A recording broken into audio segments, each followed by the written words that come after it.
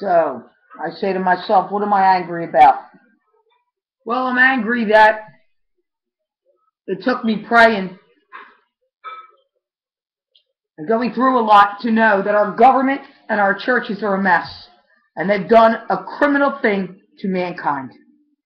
Worldwide needs to repent. You know, we talk about obeying the commandments, stopping divorce, stopping crime, stopping murder.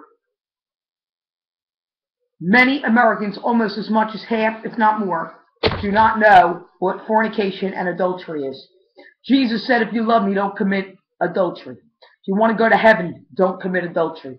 Adultery is when you're married, get divorced, and marry someone else. Many people did not consult with God. Churches did not consult with God. I hear pastors and priests even saying, you people, certain people should have never been married. They should have never been married. Well, now that you know that, did anybody pray with them when they did get married? Did anybody hear from the Lord they weren't meant to be married? Now we have a problem. Somebody killed somebody's husband or wife. The government needs to repent. The churches need to repent. All of them are wrong. I lived in a mansion and I prayed and I suffered many things to learn this. Okay?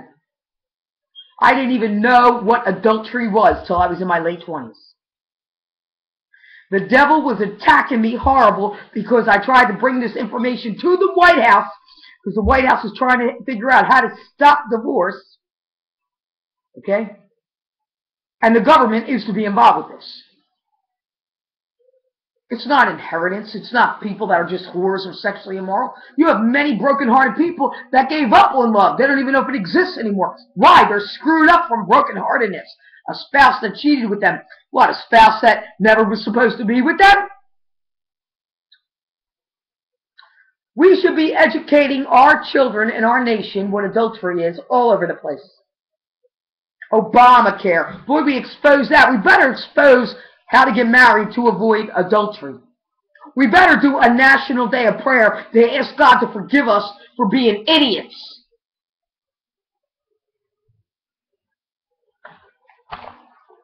They want to put these things in the newspaper. Lobby it, day in court, this and that. Who cares? There's a judgment day. We got to care about souls.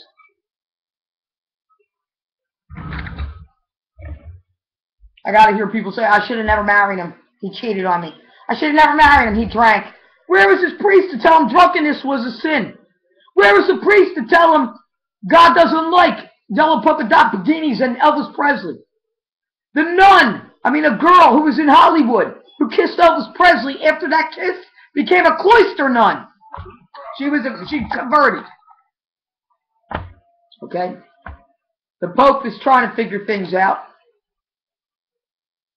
Things are a mess. What church is doing right? None of them.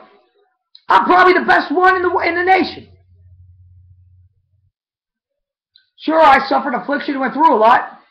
But I found out valuable information, and I did the right thing trying to take it to the White House, and people were trying to block it. Some people. But the government, overall, is glad, and it's going to come out, and I will outdo Billy Graham with a prayer veil. Billy Graham didn't teach on that stuff. Billy Graham didn't teach keep the Sabbath holy. Billy Graham didn't say we should wear our prayer veils.